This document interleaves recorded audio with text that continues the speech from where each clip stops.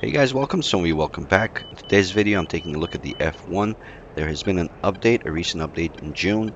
However, these changes may have actually occurred before. I just caught them now. So whether they were changes in June 2023 or before, this is when I saw them. Aerodynamically speaking, there's been a couple of changes that I noticed. I'm going to talk about the first change, and that's turn rates. What I did was I did a basic test, basic sustained turn performance test, and this is no flaps, and I came all the way down to about 180 or 210 or whatever it was. It was fine on the higher end. It's about 14 degrees per second. That's close to the actual, but then as you get slower, it should actually fall down. It should fall down under 12 and then to 10.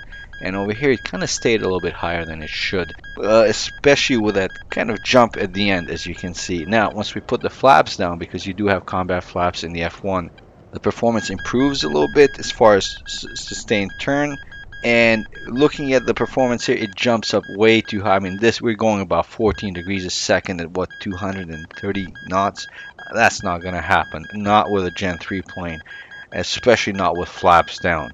So that one kind of way overperforms. And if we look at something more close to the actual, you can see that line where it kind of should be. Again, this is just a guesstimate of where it should be and where it was before, so can compare it to what it was before. Now, what happened? Why did this change happen? Well, what Aerges did, I think, was they improved the landing performance. The landing performance in the F1, you had to kind of come in a little bit fast. I think at this weight, which is 50% fuel, 2 missiles that I tested at, I would probably have to come in about 170, 175. And now it's actually accurate performance. So right now I'm about 160, 155.